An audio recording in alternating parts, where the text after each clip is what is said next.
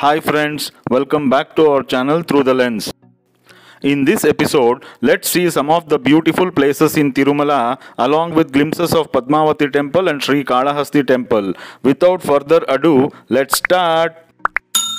On the second day of our Tirumala trip, we checked out of the room at 9 o'clock in the morning and started our journey towards the 7 must-see places in Tirumala. Srivari, Padalu, Chakra, Teertham and Silathoranam is in one direction from Tirumala temple, and Japali, Akasha, Ganga, Papavinasanam and Hathiram Bhavaji Jiva Samadhi, which also includes the Venugopalaswamy temple, is in another direction. All these places can be seen in half a day, and to cover all these places one can hire a jeep which costs Rs 150 for a round trip or take a state RTC bus and visit these places. However, the state RTC buses is not available towards Srivari Padalu route. The state RTC bus costs Rs 55 up and down. En route to Srivari Padalu, first we get Silathoranam. However, we proceeded further to have darshana of Srivari Padalu. It is believed that this is the place where Lord Vishnu first set his foot when he came down from Vaikuntham. To have the darshana of the Srivari Padalu, one has to climb around 300 odd steps. It is a very nice place with pleasant climate and surrounded by tall pine trees. Situated in the forest on the peak of Narayanadri hill range, Srivari Padalu is one of the important pilgrimage places in Tirumala. You can find the beautiful Indian giant squirrels, also called as Malabar giant squirrels, in this forest range. This peak offers a beautiful panoramic view of the surrounding hills. Srivari Padalu Mandapam is at a distance of 6 km from Tirumala Balaji temple. It is located to the north of Balaji temple. Srivari Padalu timings is from 6 am to 6 pm.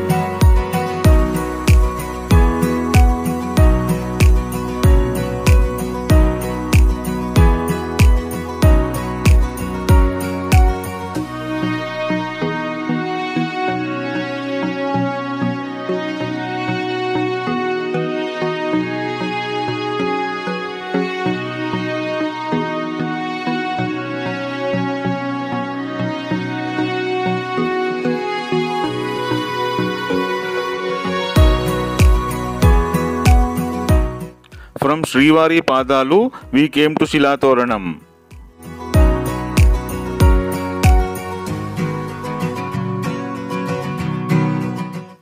Natural Arch Tirumala Hills, a notified National Geo-Heritage Monument, is a distinctive geological feature 2.5 km north of the Tirumala Hills temple near the Chakra Teertham in the state of Andhra Pradesh.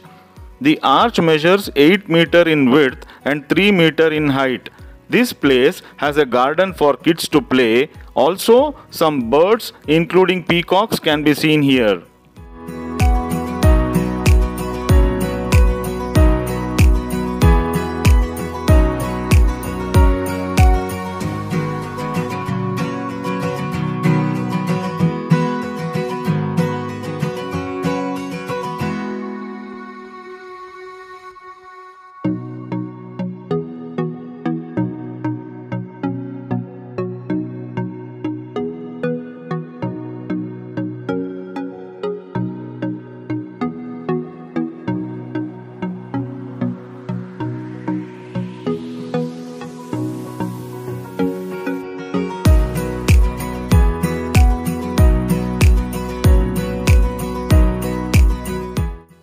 A small hike need to be done from Silathoranam to reach Chakra Teertham. It's a running stream of water along the crevices of mountains that makes a small waterfall before falling into the pond and said to have an ancient story. It is believed that Lord Brahma wished to observe penance, and to cleanse this place, Lord Vishnu plunged the Sudarshana Chakra. The Sudarshana Chakra fell into a place which later came to be known as Chakra Teertham.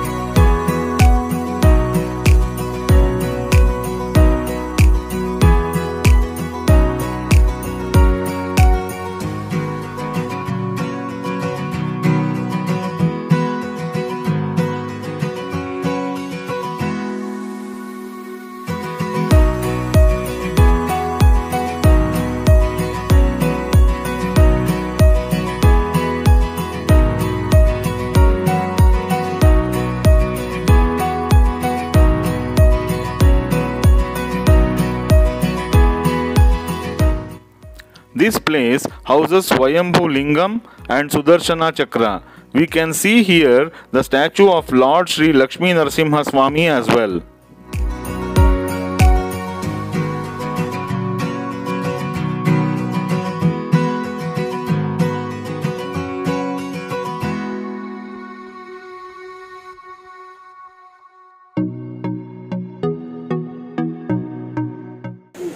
This is Chakra Teertham, which is very next to Silathoranam. It's a very great place to see.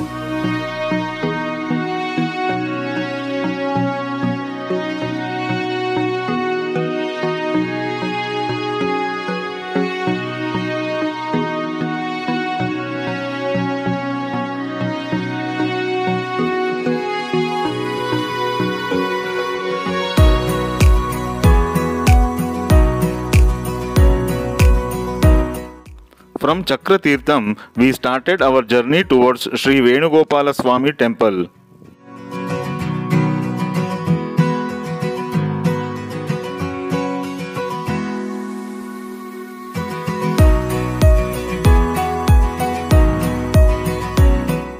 Hathiram Babaji Jiva Samadhi and Sri Venugopalaswamy temple is situated next to each other. It is at a distance of around 3 km from Tirumala Balaji temple. As the story goes, a long time ago, a holy man came to Tirupati. One sight of the Lord was enough to make him an ardent devotee of the Lord, and he decided to stay on, setting up an ashram near the temple. His devotion to the Lord was so complete and so real that the Lord himself came to play dice with him every night. The temple of Venugopalaswamy, a form of Lord Krishna, is another place of interest next to Hathiram Babaji Jiva Samadhi. This temple enshrines an idol of standing Krishna with a flute.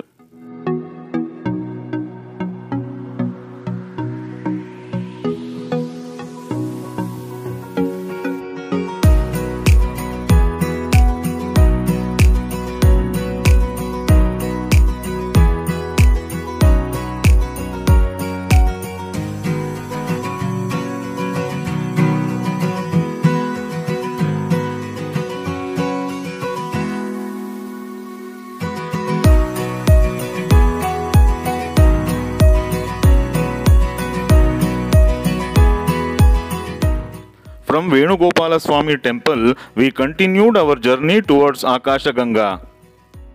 En route to Akasha Ganga, we get Japali Anjaneyaswamy temple. However, we decided to visit this temple in the last.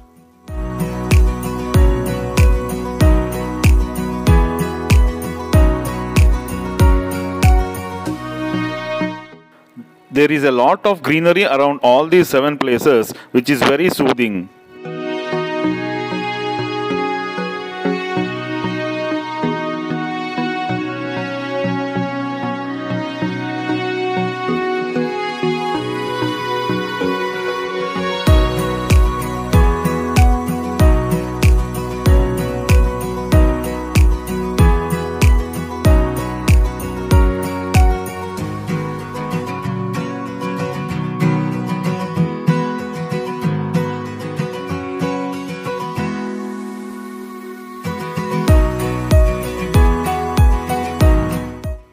Akasha Ganga is at a distance of around 5 km from Tirumala Balaji temple. The sacred water of Akasha Ganga is used daily for Srivari Abhisheka. The blissful waterfalls of Akasha Ganga is one of the most sacred waterfronts in Venkatadri Tirumala. This place is visited by everyone who comes to seek the blessings of Lord Venkateshwara Swamy. The place has been mentioned in the Vedas, and it is believed that the falls originate from the holy feet of Lord Venkateshwara. It is said that in the earlier days, the priests of the temple carried water from here to the temple in the wee hours of the morning. This custom is still in practice but restricted to special occasions only. Of late, water lines were laid into the Srivari temple to fetch water from the Akasha Ganga. This place is unique as it has both Mother Goddess Anjana Devi and Son God Hanuman at the same place. It has water flowing next to the temple. The water is pure and tastes so good. The water is very cool here as it flows down from the forest mountains.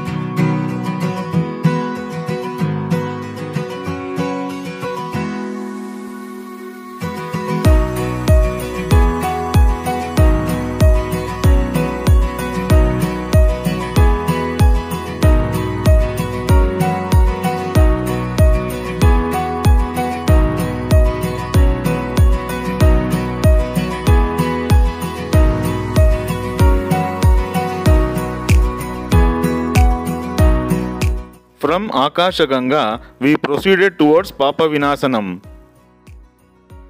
To reach Papavinasanam, had to cross a forest checkpost. We had to pay an entry fees of Rs 30. It is located at a distance of around 7 km from Tirumala Balaji temple. It is believed that the holy waters of this place dissolve the sins of the devotees. Hence, this place is known as Papavinasanam.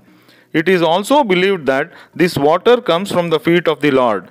This was a natural waterfall, but now the water is channelized to flow from multiple outlets.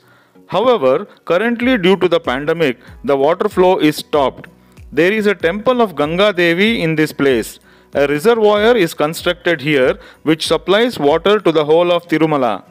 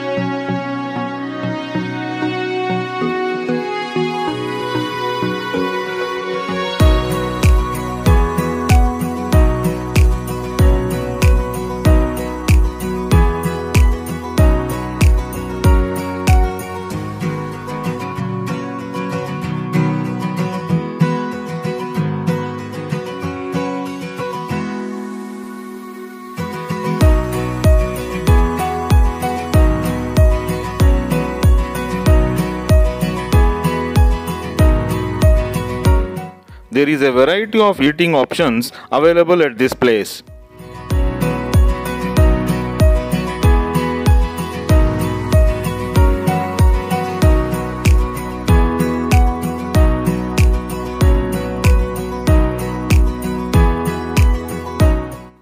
From Papavinasanam, we headed towards Japali Anjaneyaswamy temple. The Anjaneyaswamy temple at Japali Teertham is one of the least known and most worthy places which one should not miss during a visit to Tirumala. This holy place is in the Anjaneyaswamy Hills. After a kilometer's trek into the woods, the darshana of Lord Anjaneyaswamy is really a memorable experience. It is located at a distance of around 5 km from Tirumala Balaji temple. The temple of Lord Anjaneyaswamy is located amidst deep scenic woods. It is also told that tourists can also trek through the dense forest to reach this holy place from Tirumala. It is believed that Lord Rama, along with Sita and Lakshmana, stayed here with Hanuman. Sage Japali had meditated Lord Hanumanta and the Lord had appeared here before him. That is the reason this deity is called as Japali Anjaneyaswamy.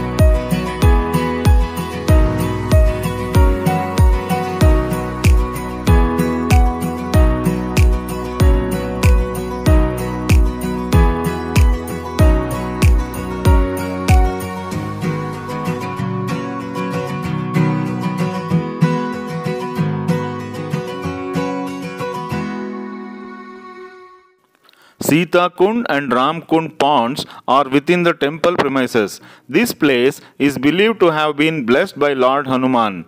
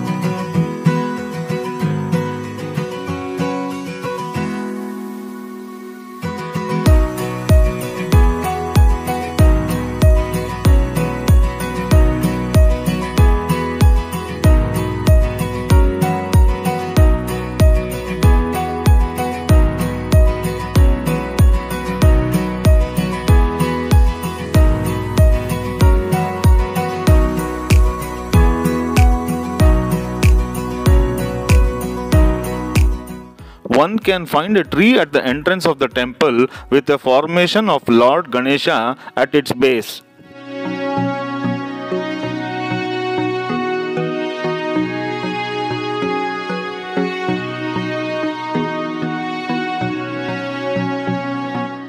But for a couple of stalls near the temple, not many eateries are available at this place.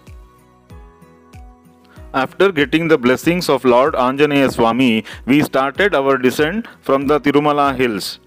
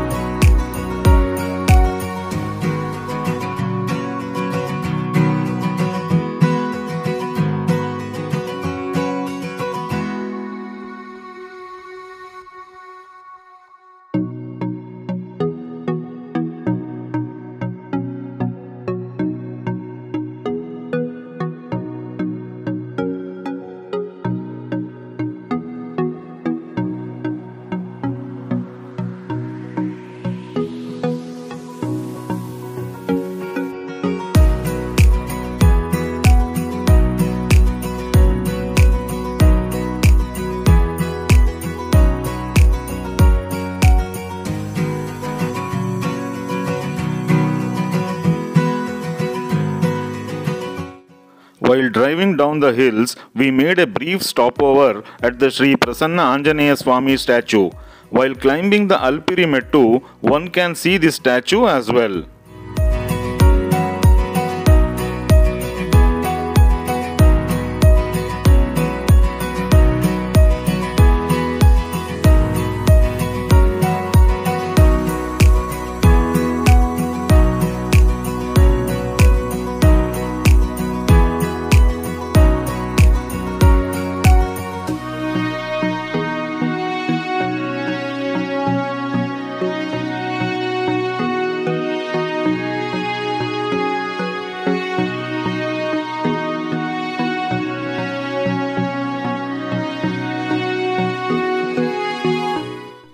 Padmavati temple is the temple dedicated to goddess Padmavati or Alumelu Mangamma, the consort of Lord Venkateshwara Swamy. The temple is situated in Tiruchannur at a distance of 5 km from Tirupati.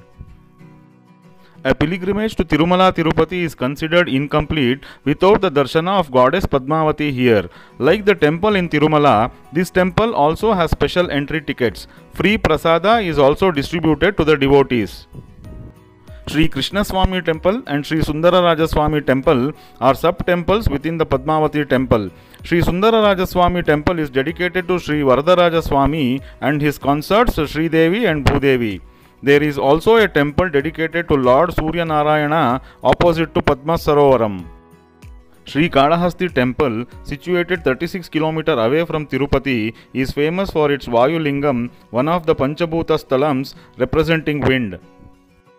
The sanctum does not have any windows, yet the lamps lit here flickers. It is believed that the wind comes from the linga here. The temple is also regarded as Rahu Ketu Kshetra and Dakshina Kailasam. This is the only temple in India which remains open during solar and lunar eclipses, while all other temples are closed. Gnana Prasunambika Devi Temple, Ganesha Temple, Srivalli Devasena Sameta Sri Subramanyaswamy Temple is also in the temple complex. It is at this place a spider named Sri, a snake named Kala and an elephant named Hasti prayed Shiva and got moksha. Bhakta Kannappa Temple can be visited here on top of a hill. After doing puja in this temple, people should go directly to their home. Accordingly, we headed back and reached home late in the night. Hope you enjoyed watching this video. If you did, please give it a like and share it with your friends and family. We will see you in another video. Till that time, it's bye from us. Thanks for your time.